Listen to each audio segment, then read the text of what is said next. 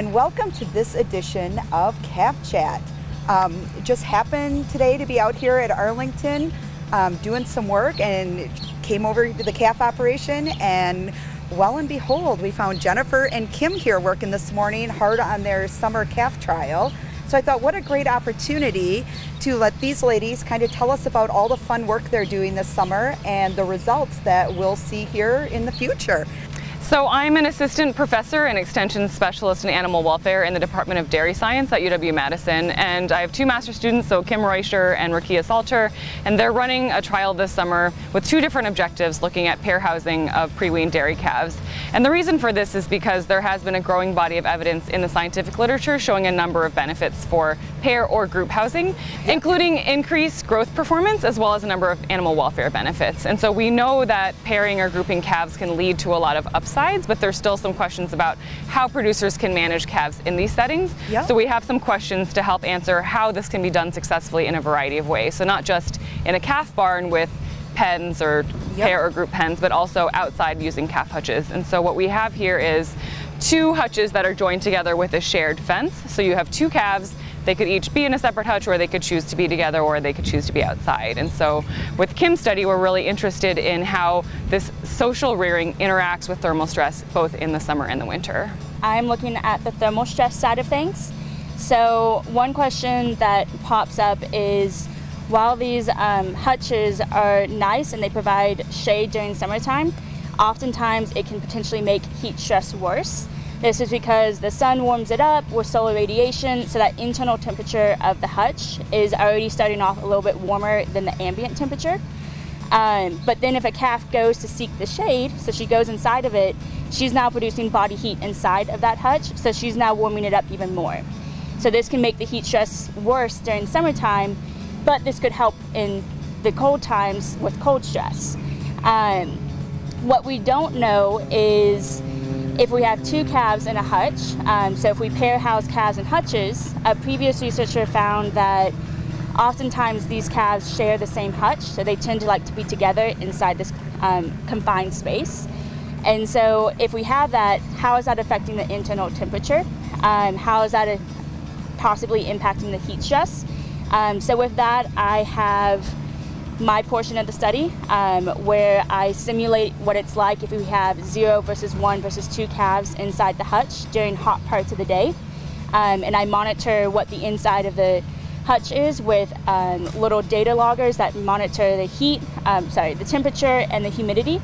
And then I also take calf level responses of like respiration rate, rectal temperature, things like that, so I can see how it's affecting the calf and how the heat load inside the hutch is changing. On top of that, in the pair hutches, one hutch is vented with little vents donated by a company down at the bottom where they pop open, and then we also prop open the back door to allow for as maximum airflow through the hutch as possible to try to get that hot air out. Whereas the other hutch is kind of left as what's considered standard, where there's not any additional vents or anything, so it's just completely solid. So I'll get to see how does the modification of the hutch help with potential heat stress. So does having the vents help keep it cooler even if you have more calves in it? But I also get to see, do calves have a preference? So we know calves feel heat stress, but we don't know if calves would actively seek out one type of environment over another. So I'll be watching these calves with cameras 24/7 to see, do they have a preference for one hutch type over another? Well, thank you, ladies, for talking me through that. Just one quick question. As you've been out here working with these calves this summer, any tips for our producers how to manage heat stress in calves? One, I am always pushing for ventilation. I don't have any analysis yet. We'll have that in a little bit. But I do see from just anecdotally walking by, the calves tend to like to be in the vented hutch, and that tends to kind of lower the respiration rates. When I'm running my trials, the calves that go into the vented hutches tend to not be as hot. From what I've seen, that's not anything actual analyzed yet, but that's kind of what I've seen. And then also just making sure they have plenty of water, because when the calves come out of the hutches, they go straight for the water. And so making sure that water is there, plentiful, and also cool, because especially if you have the black buckets that you put the water in, that water gets heated up. So there's been a few times I'll dip my hand in there and it hurts me. And so I know if it's hurting me to touch, the calves are not going to want to drink it. So making sure you have plenty of water and nice, not hot water.